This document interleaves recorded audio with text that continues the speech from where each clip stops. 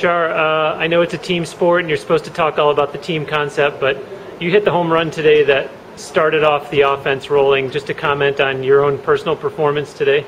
I was pretty pleased with my personal performance, but it is a team sport, and I guess because I'm one of the senior members in the New Zealand team, then I feel it's my role to help our team get started in any case.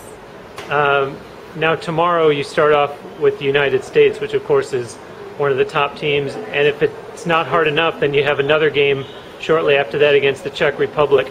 Can you comment on having to play 2 games in one day tomorrow, as well as the fact that one of them is against the defending world champion? Okay. For us, we're used to playing 2 games, 3 games a day, which is absolutely fine for us. And I mean, we have an opportunity to come to the World Series. In terms of America, really excited about playing the Americans. We very rarely get to play against them, so it's our opportunity to test ourselves against the very best players in the world. In terms of Czech Republic, we don't know too much about it, but hey, it's World Series. We should be able to get ourselves up and motivated for 2 games. You're a long way from New Zealand. Anything you want to say to the folks back home? Just hello everyone from New Zealand.